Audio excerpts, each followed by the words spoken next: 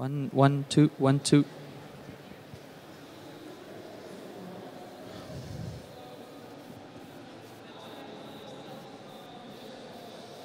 We're ready?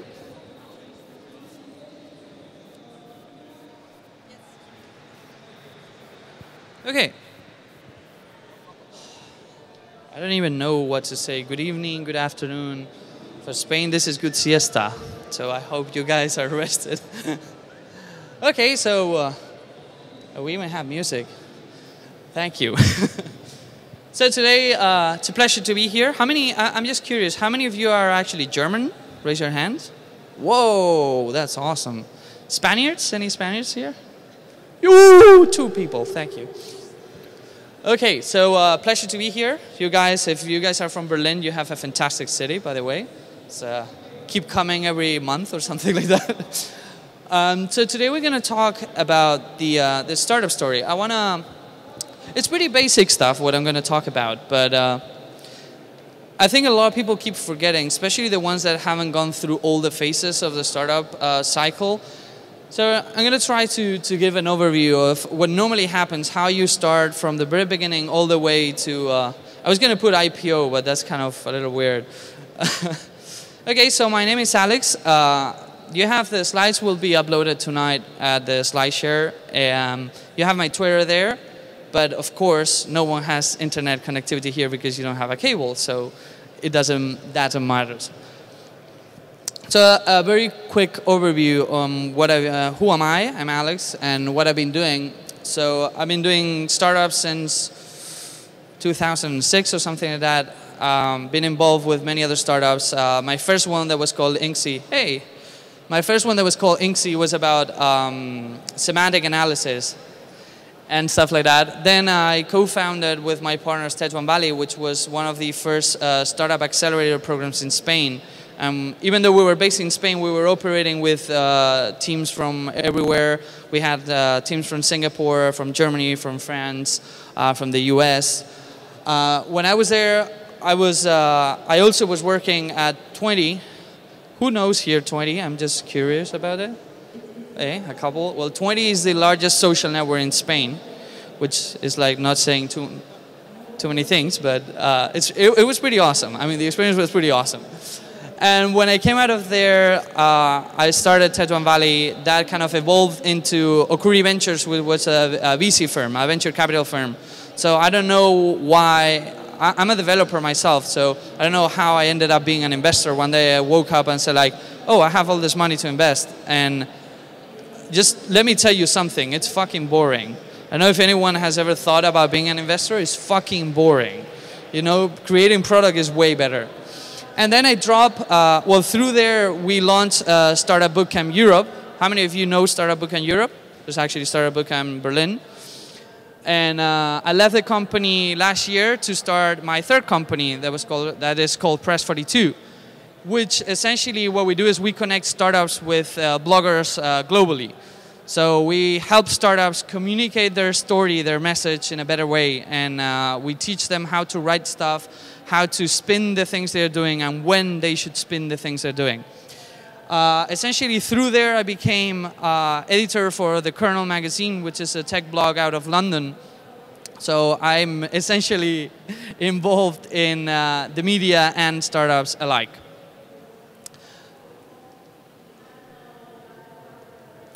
So the first question I normally ask people is how we got here, okay? How do we end up being an entrepreneur? And here there's a lot of debate on what is an entrepreneur. Does the entrepreneur gets born, or do you make an entrepreneur, or you need to have some kind of qualities? So you have different types of people that come to entrepreneurship. The first one, and this is probably very, very true for Spain, is I just got fired, so I'm going to start a company, okay? This is a little bit bullshit, if you ask me. There's some people that are capable of doing this, but most people is just like, I don't have anything to do, so I'm just going to do a startup. Well, I don't know if you know, like right now, being an entrepreneur is kind of cool. You go to any restaurant or to any event, and you go to the queue, and they ask you, "Oh, are you on the list?" And you go like, "No, I have a startup." They go, "Oh, please come in." Okay, so it's kind of cool to do the startup thing now. The other one is the unemployment effect, also known as Spain. Okay, there's a lot of people, especially people coming out from university, and in the case of Spain, we have a 40% unemployment rate in under 30, in people in under 30s. Okay, so that means that there's a lot of capable and prepared people that cannot get a job. So what they're actually turning is to startups. They're saying, okay, if no one is going to hire me, I'm gonna create my own company. The third one is, and you probably know, who has an MBA here? No one has an MBA? You have an MBA? No? Okay. You know, I have an MBA, and the coolest thing about having an MBA is not having an MBA, is being able to give MBA shit. It's the best thing you can get your MBA for. But there's a lot of people from MBAs that they come to you and they say, hey, you know, I've done this project on my MBA. For 2 years I've been working on this project. And, you know, I'm smarter than anyone else, you know, and I just need a couple of coders to build my startup. And you go like, okay. And this normally doesn't end up well. In not a single one of the people I've met doing this, it never really ends up well. And finally, you have this guy, which I hope most people are like this guy. And here's to the crazy ones, the misfits, the rebels, the troublemakers, the round pegs in the square holes. Who knows this? Please raise your hand. This is fucking disappointing. The ones that didn't recognize this quote, please, can you leave the stage? This is Apple advertising from 1981. Okay, if you haven't seen it, definitely check YouTube because it's a fantastic advertising. These are most of the people, or hopefully this should be what entrepreneurs are. You know, it's people that they've never really fit. People that when you got your job, you end up having a fight with your boss for some reason, probably because he's retarded or something like that. And you end up doing like side projects, you end up doing weird things that people don't normally do. Remember, I went to computer science school, and how weird it is to have a student association that is called the computer club in computer science. Okay, it's fucking weird. Okay, it was like the weirdo section of the university. So hopefully you start here. Hopefully you're someone that you've always been a rebel. You've always wanted to do things your way, and you've always been packed with ideas. And that kind of brings us to the part of the idea stage. Okay, there's a lot of people that when they want to start a company, they say, okay, first you need an idea. And they'll go like, oh yeah, I have this idea of social local app to real time. It's like Facebook, like on steroids, blah, blah, blah, blah, blah. Okay, you know how many fucking times I've heard that? Many times. Now the question is, what different type of idea situations you can have, okay? You have the pub idea.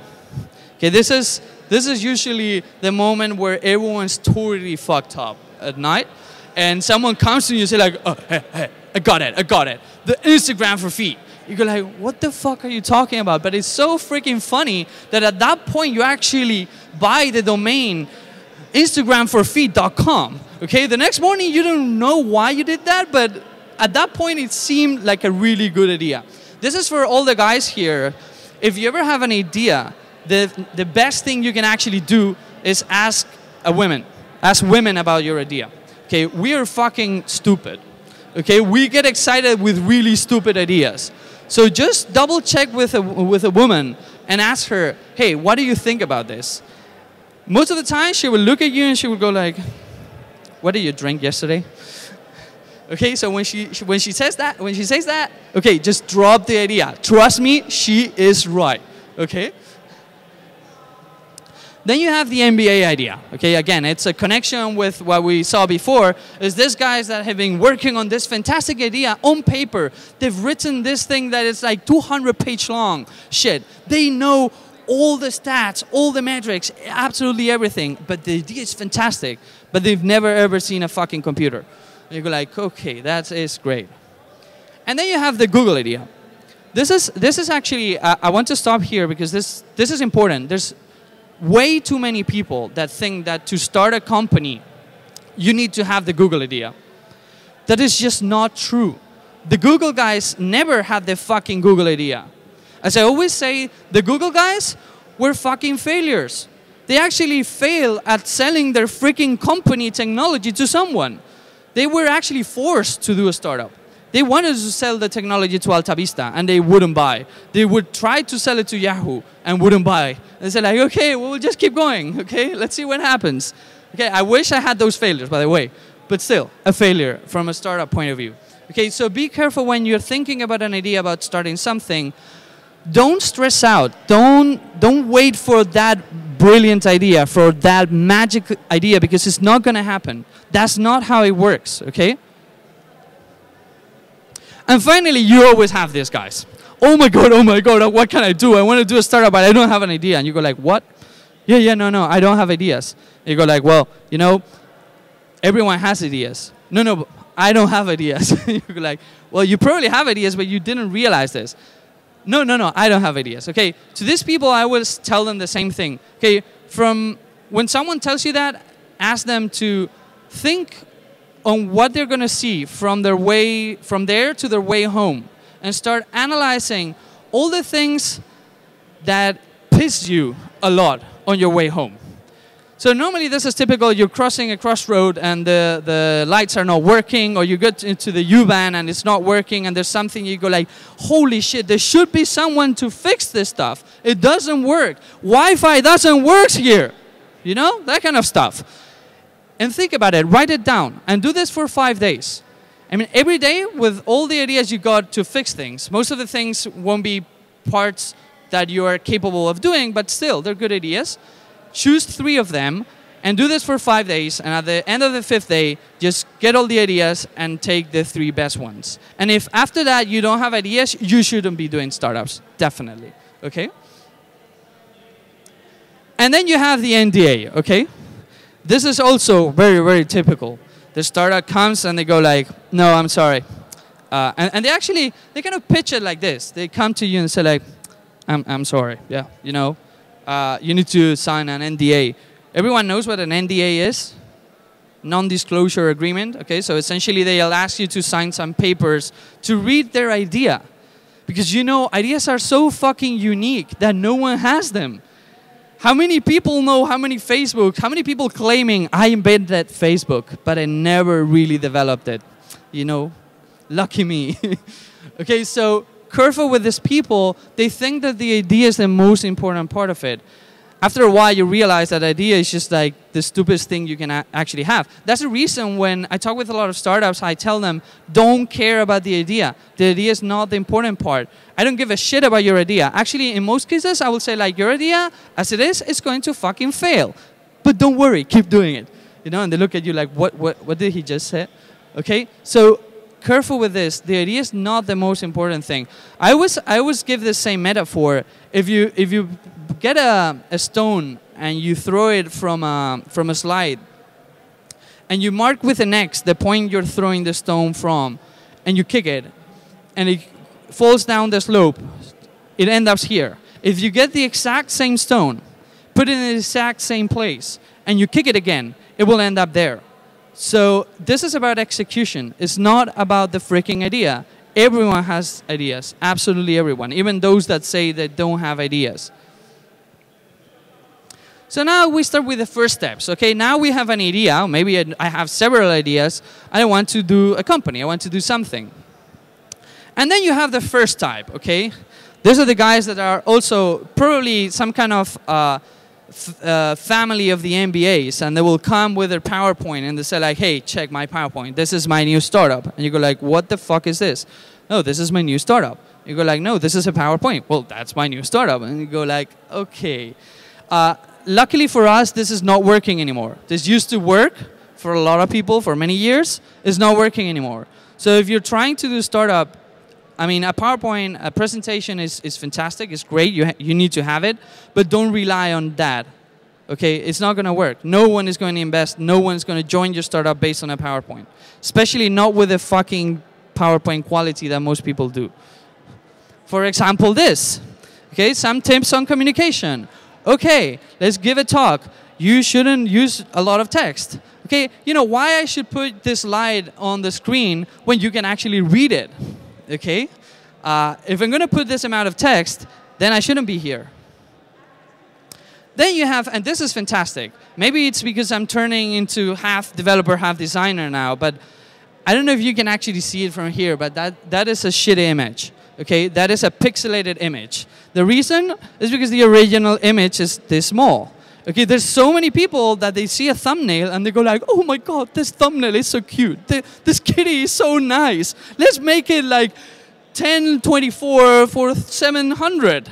It just looks fantastic. Look, that pixel. Oh no, it's the eye. Okay, don't do this. Don't freaking do this. And of course, you cannot see it from there, but this image has a watermark. I've seen, and I promise this, I've seen TEDx presentations of people using images with freaking watermarks. Okay? Fucking buy the image. It's $10. It's not that hard.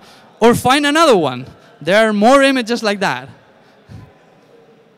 And finally, this is one of my favorite. Have you ever realized that if you go to see a presentation from a scientist, or like someone in physics, or someone that's a doctor, they always fucking put slides that have blue background with fucking yellow letters. And it's freaking ugly, okay? And you go to lawyers and they have their own freaking style, also really freaking ugly. So please, okay, no text, no yellow with blue, black with white, white with black. Easy, keep it fucking easy. And of course, this is what I see in so many startup competitions. The startup comes on stage. They use their PowerPoint to dazzle everyone. And when the presentation finishes, the jury asks the following question. So what exactly does your startup does? You go like, okay, you were pitching for 10 minutes and no one got what you were doing. Wrong, okay? There's one thing that's called talking with your mama, okay? You have your presentation, you present it to your mother. If she doesn't get it, rewrite it, please. Okay? Rewrite it. It's not going to work for the jury. And of course, the second question that startups get asked when they finish the presentation is, okay, I'm not sure I got what you are doing, but how are you going to make money? Again, freaking failure. I mean, the two number one questions your presentation has to answer is, what are you doing and how are you going to make money? You wouldn't, well, maybe some of you would believe this, but you wouldn't believe how many startups pitch in a startup competition that never, ever answer this stuff. I've had one of the top investors in Spain asking me, next to me, after 20 minutes of presentation, ask me, so what exactly do these guys do? I said like, okay, this is retarded. Okay, this shouldn't happen. Then we have the second stage. Okay, so some people think that with a PowerPoint presentation you can do a startup. Then you have the people that think that with a business plan you can do a startup. Okay, and they write this. Normally they're family of the MBAs too, and they work hard. They write a lot of stuff. Okay. With me, everyone. I want everyone to repeat this quote. No one reads it. 1, 2, 3, okay? No one reads this shit. No one fucking reads 200 pages. No one. It's useless. It's useless to do a business plan. Okay, no, I'll correct that. It's not useless to do a business plan. It's useless to do a business plan and then send it to someone. Okay? Doing the business plan part is actually pretty cool. But then once you've done it, you just throw it away because it's useless at that point. The thing is, a lot of people, and especially in very conservative countries like Spain, or very financially oriented countries, also in London you see this, they ask for a lot of numbers. We want numbers. I even heard one investor asking for numbers for financial projections for 5 years. You go like, what are you talking about? Like 5 years, these guys are not going to live after the 3rd month. What are you talking? Okay, the thing is, in 3 years, we all be dead. Okay, so there is no point on throwing numbers that long. Doing numbers is great. Okay, don't get me wrong. Doing financial projections is fantastic because it actually allows you to see how the entrepreneurs are thinking about their business. And if I see a number, first of all, I won't believe the number. But I will ask you, how did you reach this number? How did you end up with this number? and I want to listen to your processing. I want to listen to what you thought to get that number. And if it's crazy, I'll say, because actually this normally happens. First year of a company, we're going to make 4 million euros. And you go like, yeah, sure, okay. Okay, so please explain me how you're going to do that. Okay, so be careful with the business plans. It's good to have them, but once you have them, just throw them away. They're useless. In reality, a business plan is a wish list. If we lived in the magical world of the unicorns and the happy bears, this would be my wish list for my company. I would love to have a company that earns 4 million euros the first year, and we have this amount of people that we're hiring, and we have 10 million users, and blah blah blah. Okay, that's it's the Santa Claus list. Okay, and treat it like that, because you know there's too many variables in the equation to be able to capture that on any plan. And then we come with startup competitions, okay? So you can either go with a PowerPoint, you can either go with a business plan, or you can try and get into a startup competition. I mean, I have an issue with startup competitions. I've been in several ones, and this is what I got. They're actually interesting. It gets you to think about your business. It normally pushes you to write a business plan, which a lot of people don't have. So as I said, there's this fantastic quote that says, you know, planning is everything, the plan is nothing. Okay, so the planning process is fantastic. So this startup competitions actually push you to do that, and that's good. That's very good.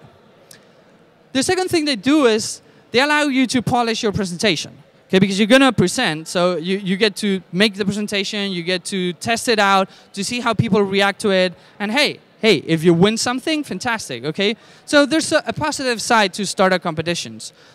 The downside of competitions is that normally there's a lame reward.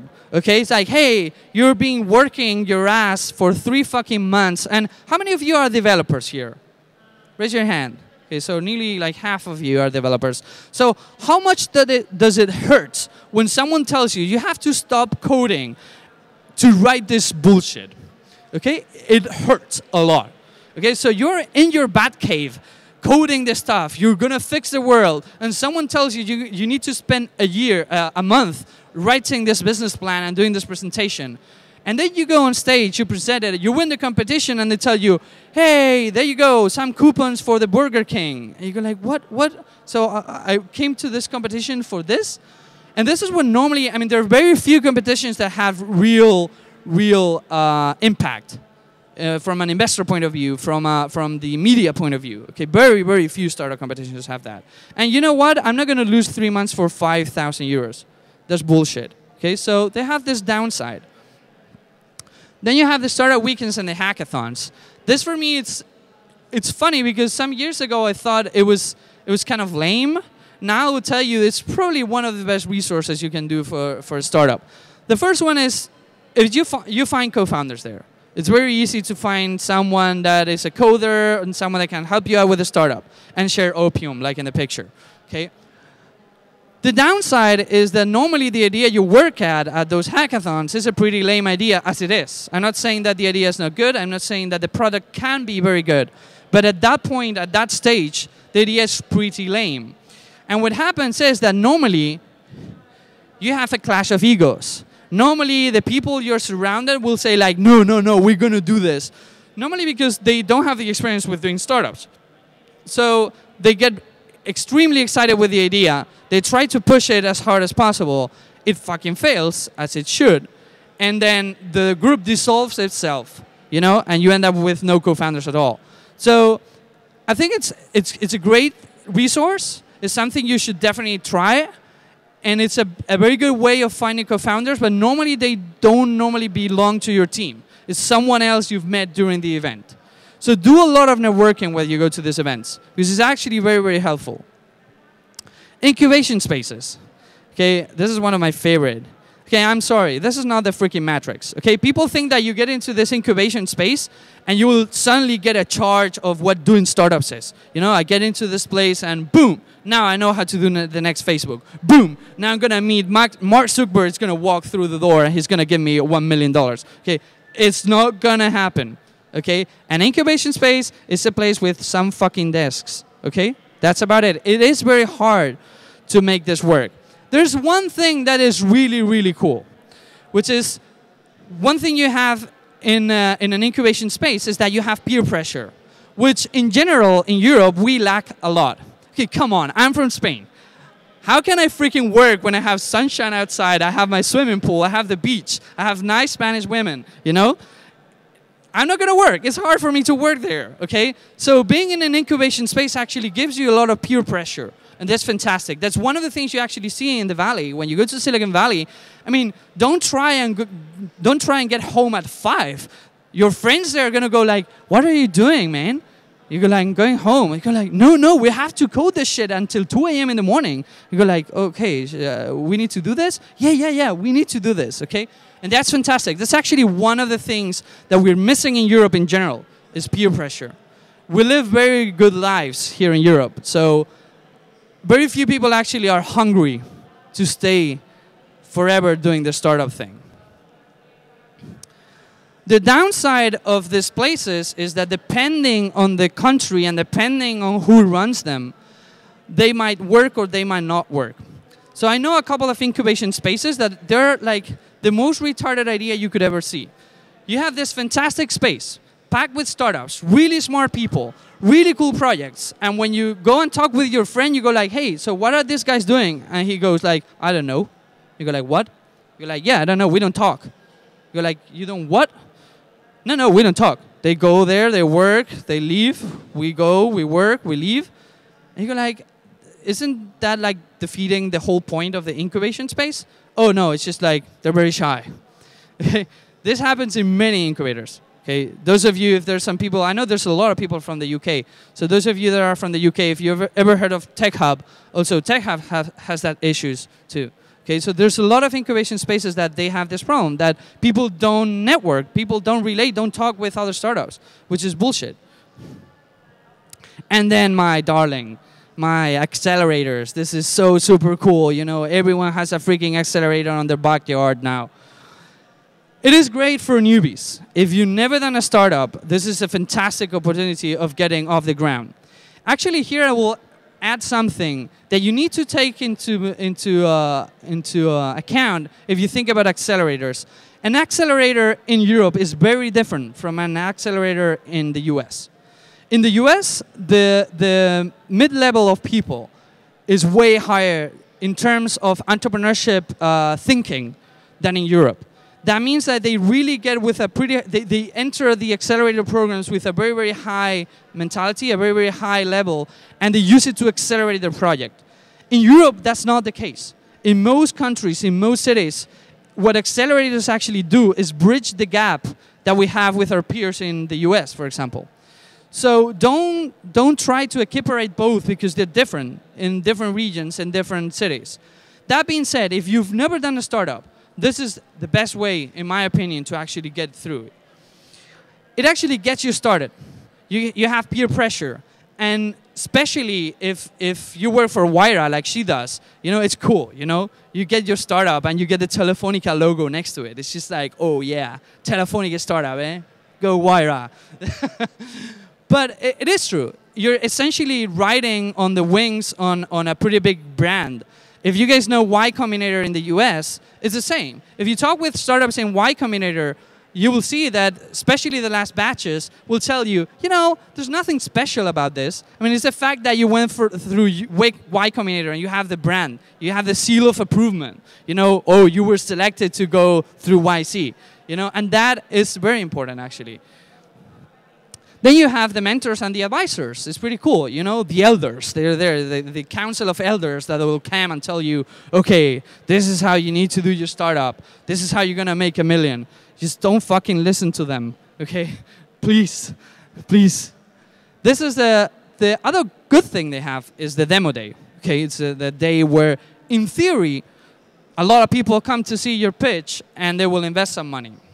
The problem is, there is a lot of copycats. How many of you have ever heard of the phrase cargo cult? Raise your hand. A few people. Okay, cargo cult is a notion, it's a behavior that happened after the Second World War in Indonesia. So the Americans established a lot of bases around there to bomb the Japs, and so in a lot of these islands, there was a lot of tribes that had never ever had contact with other species, and they were like fascinated by these guys that they had like this shiny birds that came from the sky and brought a lot of presents. They actually thought that they were gods. After the war, they left the bases. And the tribes didn't know what actually happened. They said, like, we've angered the gods. They're not coming back from the sky. They're not bringing presents. They're not bringing gifts to us. So what they started doing is this behavior that's called cargo cult, which is they started replicating the things the Americans had on the airfields. So they started using like wooden sticks to do like this to the air to see if the airplanes actually came back. Okay? This behavior is known as cargo cult, and there's a lot of companies that do this. You know, do you think that by having puffs and shiny colors on your office, you're going to be Google? That's not going to happen. That is cargo cult. Do you think that by means of doing hackathons in your company, you're going to create the next Facebook? It's probably not going to happen. Those things are reflections of a behavior. They're reflections of a corporate culture. They're not the corporate culture. Okay? So there is a lot of accelerator programs that are behaving like that. They're saying, okay, we want to do our own startup stuff, you know? So it's going to be a 3-month program. We're going to have gazillion mentors. We're going to have this and this. We're going to have a demo day. There's actually very few original startup accelerators in Europe and in the US, by the way. So be careful with the whole notion of cargo cult. Make sure you know who is running the program. You want to have someone with entrepreneurial expertise running the program. There's a lot of programs that are run by people that come from the corporate world, that come from the banking world. Fucking avoid them. Trust me. And then you have the mentors. I have a whole post about mentors, okay?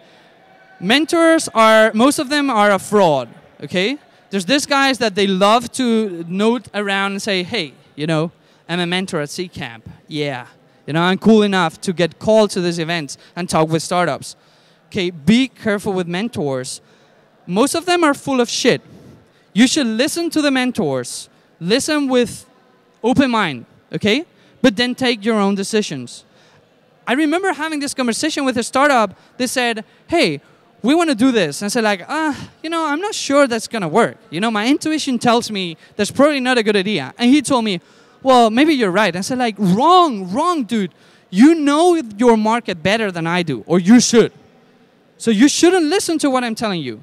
You should tell me, hey, Alex, you're full of shit. You know, I know my market way better than you do. So shut the fuck up and listen to what I have to say. Okay, be careful with the mentors. Most of them have never, ever done a startup. Really. You can learn a lot from them, but careful, open mind here. Okay, and of course, this is the SMTMDD. Someone knows this? Show me the money at the fucking demo day. That's the whole point of the demo day. You know, there's so many accelerator programs that they promise you a lot of investment and the best investors and blah, blah, blah, and you never see a freaking dime. Well, no, that's wrong. That shouldn't be like that. I actually translated this. I don't know if it's correct. Für mich zum Schotter. I don't know if it sounds as good as the one in English. It's good? Okay. Sorry, my German is nicht good. And finally, you know, you keep growing up and you go through these programs, and it gets to a point while you're inside these programs or you're starting with your company, that you need some validation. You need to validate what you're doing. Actually, I love this picture because this really reflects what a lot of startups actually do. It's like, yeah, let's do this shit. It's like, it's actually the other way around. The first one is, and this might seem really stupid, but what is your problem? What problem are you fixing? You ask your peers, what is your startup fixing? And they will go like, 25 minutes later, they go like, and this is our problem. And you go like, okay, you have no fucking idea what you're solving. Okay, so please get out. This has a lot to do. Those of you that have heard about lean startups, this has a lot to do. This is lean startups. It's get the fuck out of your office. Talk with people. How many of you have a startup? And be honest with this. How many of you have a startup and have talked with real customers that are giving you money, and you've listened to more than 10 of those? Raise your hand. 1, 2, 3, 4, 5, 6, 7. Okay, this is the issue. It's fantastic that you build a product, but you need to go outside. You need to talk with the people, because actually, you are not wizards. Humans are really bad at simulating shit. So even if you know your field, even if you know what you're doing, you will be surprised when you talk with customers. Were you or weren't you surprised when you talk with your customers?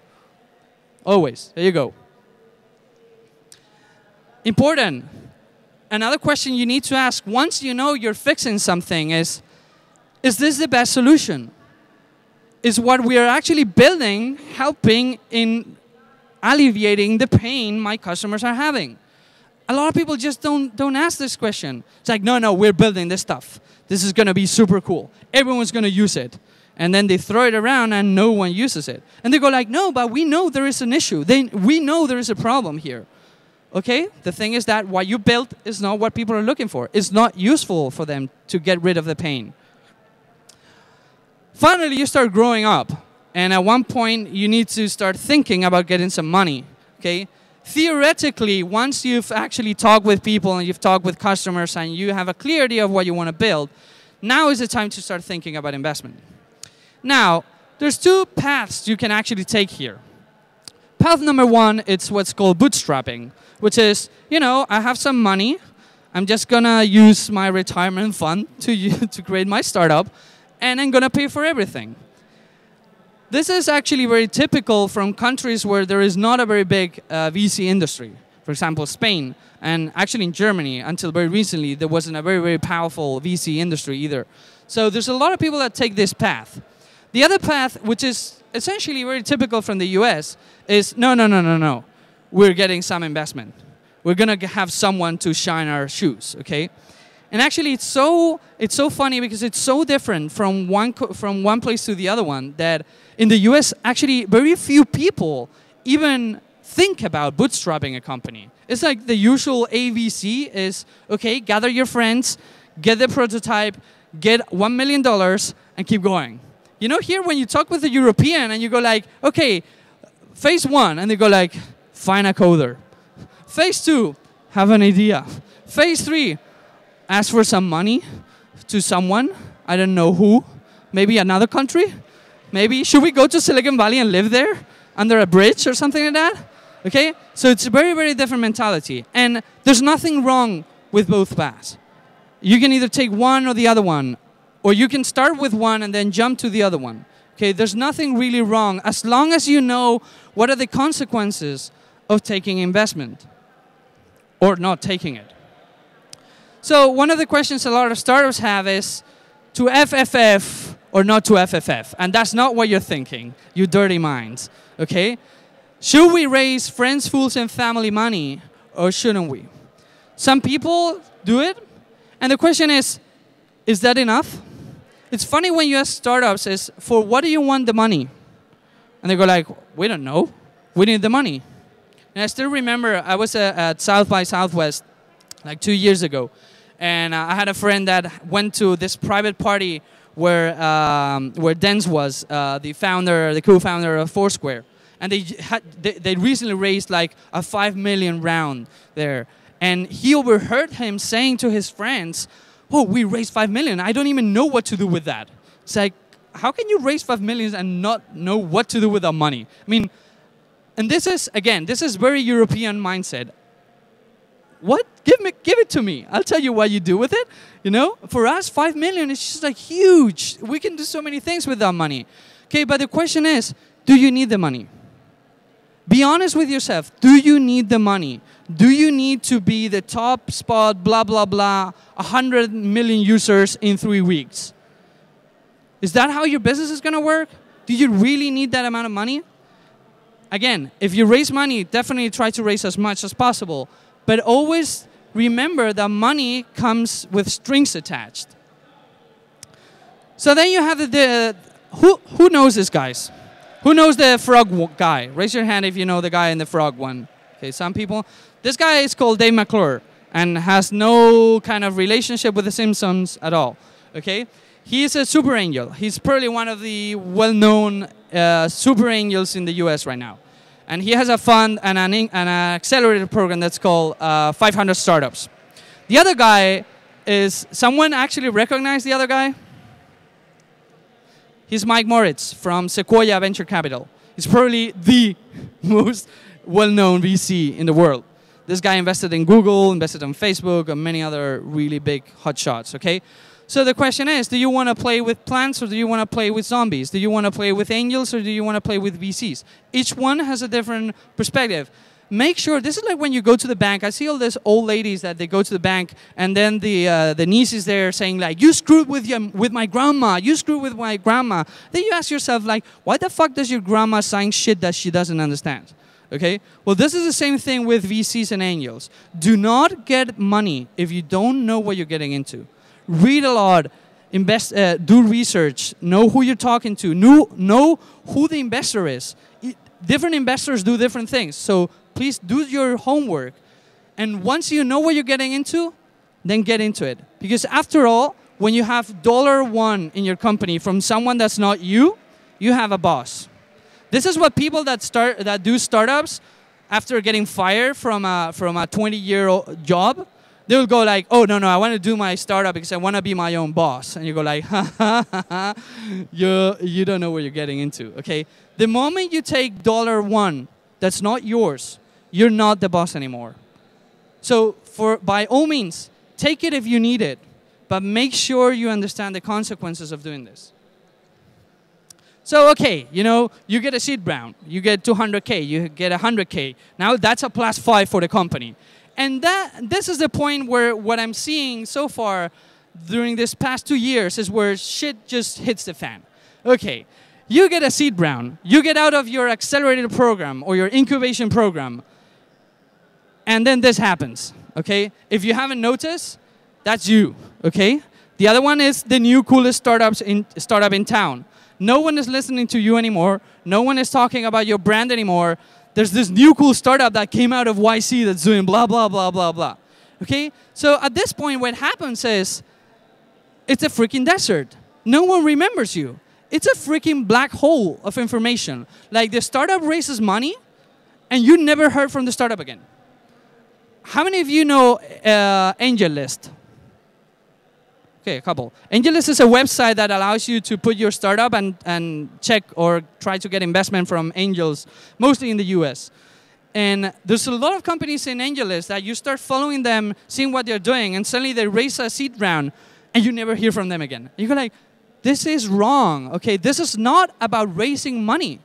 This is about making money. This is about reaching your customers. This is about reaching the media. If you don't know how to do that and you raise money and you don't learn, you are screwed.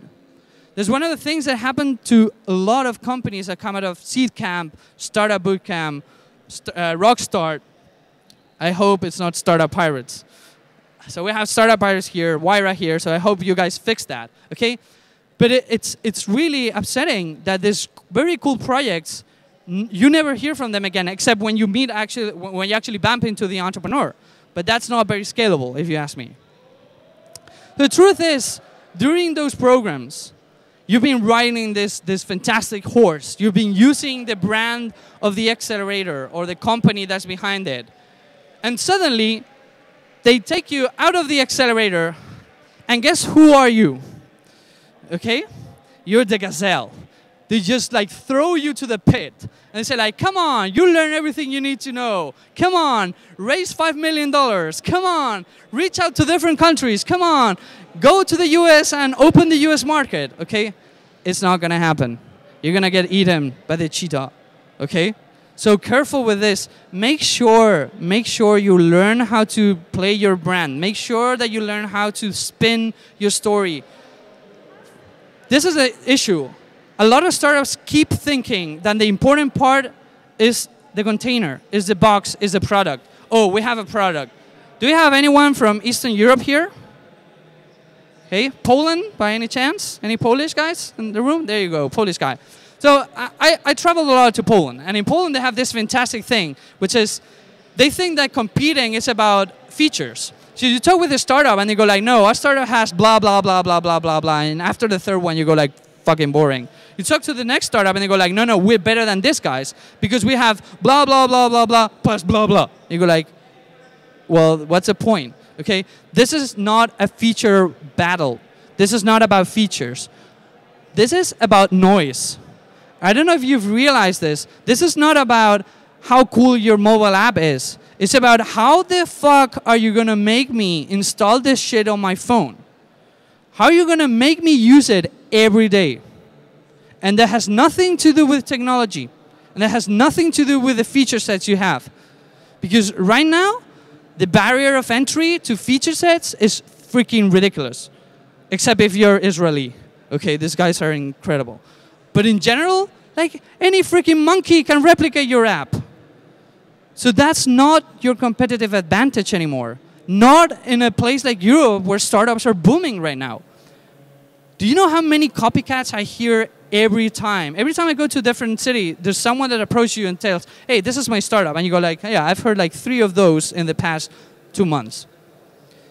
How are you going to make me remember yours? That is a question you need to answer. That is a question you need to fix. Let's do an experiment. Wired recently published this list of the hottest European startups. And let's try and do some guessing here. Please raise your hand if you know a single one of these companies. 1, 2, 3, 4, 5, 6. 6 people. Whoa, they've done an amazing job. And this guy, you know 2. Okay, +2 for David. The thing is, this is the 100 hottest startups. They are hot, and no one fucking knows about them. How can this even be possible? How did the Wire guys actually did the research? I want to know that. I really want to talk to them and ask them, like, how did you end up with this list? No one knows the startups. Okay, well, some of you know them, but they're rare. So they're failing at the most basic thing, which is communicating, talking with people, talking with your customers, going outside, and showcasing what you're doing. For God's sake, hire a writer, okay? If I get the emails I normally get on my inbox and I analyze the frequency of words, I would probably get something like this list, okay? Number 1 is leader. We are the market leader. We are leading the market. We are the best. We are the top. We are unique. We are great. We are the solution. We are the largest. We are innovative. We are the innovators. You know, one of them that I'm missing here is I'm a social app, okay? Or I'm a social network. That's missing, but should be there, definitely. Or I'm an app, okay? We do apps. Okay, fucking hire a writer. Get someone on your team. I was recently finishing the book from the 37 Signal guys, the book called Rework. Someone knows this book? It's very easy. This is what a friend of mine calls, this is the bathroom book. Okay, you go to a bathroom and you read it in the bathroom. And the final chapters of the book, there's this thing that he says, if you need to hire someone in your company, the first test you need to make them is make them write something. Because when you see someone writing, when you read what someone has written, you understand how their mind works. If they're clear enough, if they know how to kind of condensate information, if they're really simplistic about the way they expose things, hire fucking writers, please. Don't send me bullshit PRs. And of course, I get this a lot. A lot of friends of mine, they come to me and they say like, hey Alex, we want to talk to you because we want you to do our communication strategy. And I'm like, oh my God, that's awesome. That's money for me. You know, great. And I start talking with them. And after 5 minutes, I realize they don't have no fucking clue who their customers are. And you go like, okay, so you're going to sell something to the freaking ninja and you don't even know what the ninja looks like. Wrong. Communication is targeted towards someone you know who it is. Okay, because you need to craft the message to these people. If you don't know who your customers are, you shouldn't be doing freaking communication directly to them. You should be doing something else. Not that kind of communication, okay? So make sure you know who your customers are. And of course, you will fail, okay? This is true. You will fail. I don't know if this was clear enough the first time. you will fail.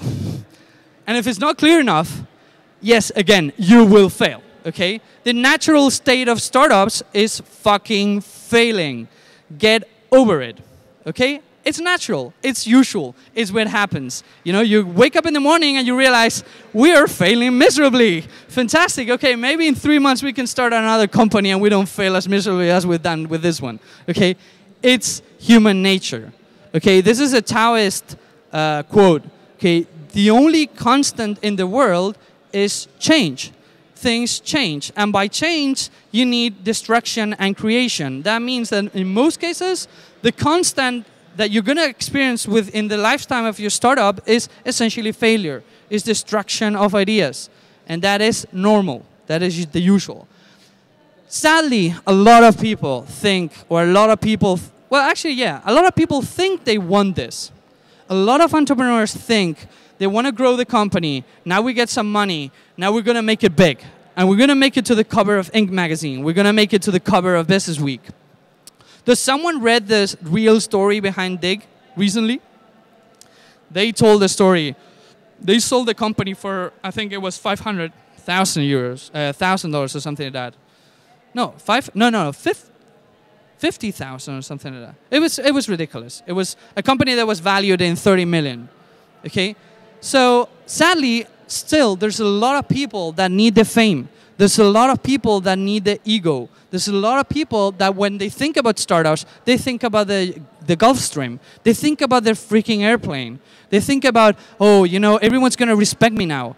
I'm going to go to Berlin and everyone, you know, they're going to put this red carpet there and they're going to invite me to all the cool places, to all the cool parties. You know, typical private party where only stupid media people go and other like goofs hang around. But they go like, hey, were you at the private party of Dave McClure? Were you at the private party of Mark Zuckerberg? You know, and people love that shit. When you do this long enough, you realize this is not the point. You shouldn't be doing startups because of this. You should be doing startup because of this. You have to have fun. Be happy. This is about having fun with what you're doing. If you're not having fun, for God's sake, get a job. You'll probably be happier doing that. This is because we don't fit on the normal ecosystem. This is because doing a regular job makes us very, very unhappy. Just enjoy failing. Enjoy not having money. Enjoy eating ramen all day long or pizza, okay? In the end, my friends, enjoy the little things. For one day, you may look back and realize they were the big things. Thank you very much.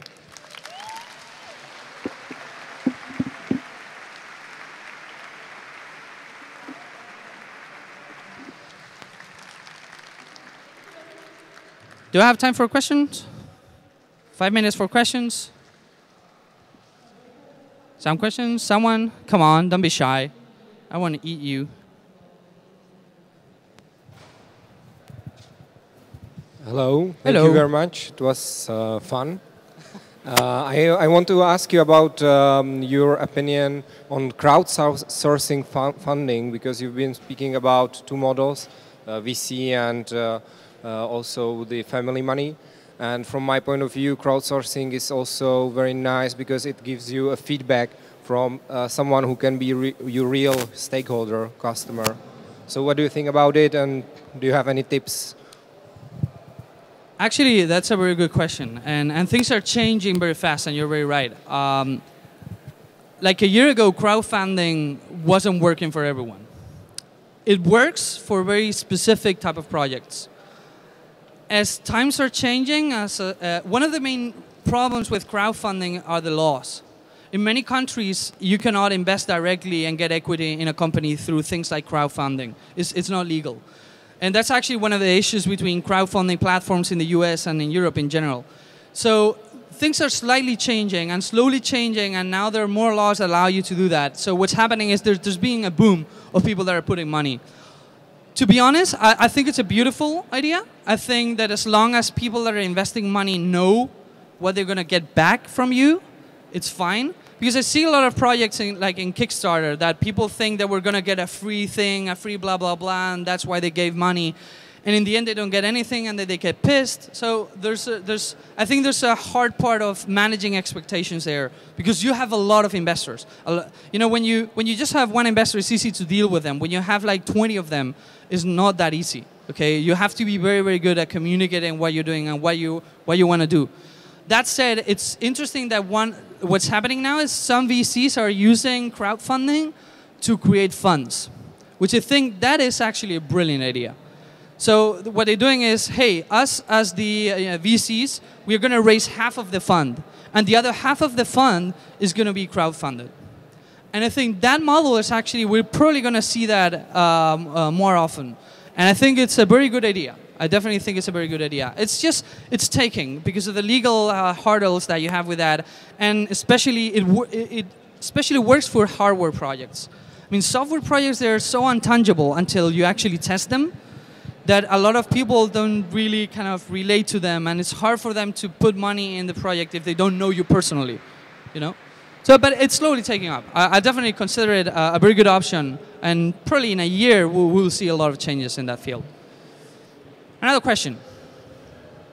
Hi Alex, I'm Bobby from London. Got a question for you about your point of view on starting up as a single co-founder. That is hell. Been there, done that. If you can find a co-founder, please do. I mean, there's two sides to the story. It's easier in terms of dealing with your ego, because you're the only one calling the shots. Okay, so if you're a very opinionated person, being a sole co-founder is fantastic. After several months of work, after actually having something that has even a minimum amount of traction, you're gonna regret that. It gets to a point where you're unable to cope with the amount of work you have. But then again, my first company wasn't successful, and so I didn't have issues with that. Now in my company right now, in Press42, I'm kind of getting on board some people. But until now, I was on my own. And trust me, it's terrible. If you have a minimum exposure to people, it's just, I cannot be everywhere doing everything, doing the marketing, doing the coding, you cannot do it. It's just like, it's not happy. It's not a happy place to be. So if you can find someone, make sure, as always, of course, I think it's common sense, find someone that you get along with. That when you have a fight, you know, after 30 minutes, you can go and have some beers and just chill out, okay? And especially one of the things I learned from my previous company, from the VC firm, was try and get people that share your same vision, that share the same path you're leading. If you have people that have a different, very, very different background and see the world in a very different way, be very careful with them. Because on the long run, your path will take you somewhere and their path will take them somewhere else. And that's where the problems arise. So I think it's common sense. But we all go through that, and we all feel the pain, and we all have big fights with our founders and depart the company. Shit happens. One more. There in the back and over there. Hi, I'm Bren from Slovakia. You said that we shall hire a writer. Shall the writer be a co-founder, or if the co-founders don't want what exactly the startup does the writer asks the right questions, or how did you mean that? Well, I really meant like anyone you're hiring at your company, if you can get them to write good stuff, that's brilliant. But it's especially important for your co-founders. There's a very good reason that's especially important for your co-founders, which is they are the ones that have the dream. You need to have someone in the team that's able to translate the dream into words and move people. I still remember the first post we did at Tetuan Valley was the Tetuan Valley Manifesto. And I remember I wrote that like in half an hour, and we put it online, and we started getting gazillion emails and like hundreds of tweets from people saying, wow, this is inspiring. This is incredible. Of course, the next question was, how the fuck are you going to do that? Okay, so you need to be careful with managing expectations.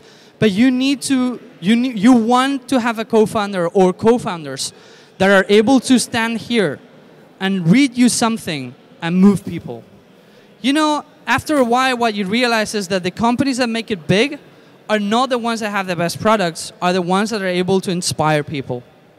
You need that. Okay, so as you said, it's really important to have a specific market before you develop something. Like you have to have the need of people.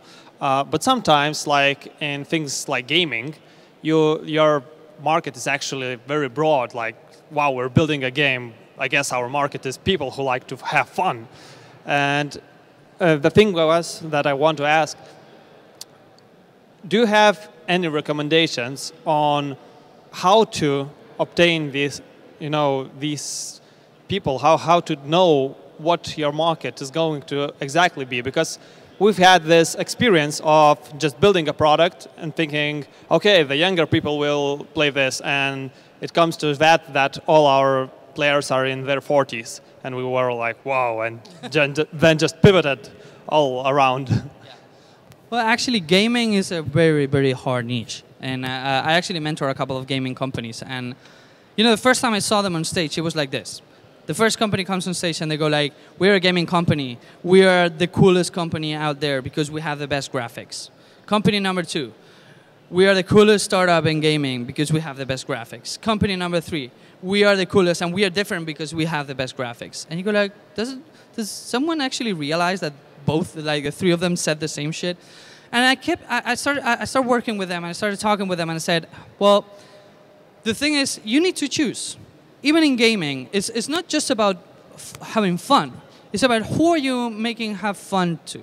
Is it a kid? And you choose. This is not about we're doing this thing and then we find the market. It's, hey, choose a market. Choose someone in that niche that you want to help out. Maybe it's like people are fed up with Angry Birds and they want something different. Or maybe people are fed up with strategy games or hardcore gamer things that you need to spend, like World of Warcraft, like 3 months or a year of your life or 2 years or 3 years of your life playing to have the Wizard of Oz with super mega powers, okay? There's different needs for different people. The question is, who do you want to help? That's a question, it's very personal, it's yours. And once you know that, you just need to know that people outside in.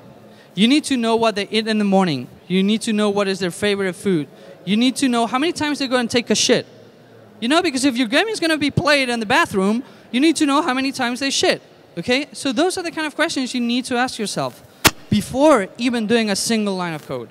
That is the issue. A lot of people start the loop the other way around. They first build the game, and then they say like, who can we send this shit to play with? That's wrong. That's the other way around. Start with who do we want to help, and talk to them and listen to them. Hey, what type of games do you do? How many times do you play? Do you play casually? For example, I'm not a gamer, but there's some games that I just love and I could play like for freaking ever. How many of you know Civilization? Really, really old game, Square game. For me, that was like the most stupid graphics, but I could spend freaking days playing that stuff. Okay, so you really need to know your people, and then do the coding. I'm dead. Okay, guys, thank you very much. Have fun.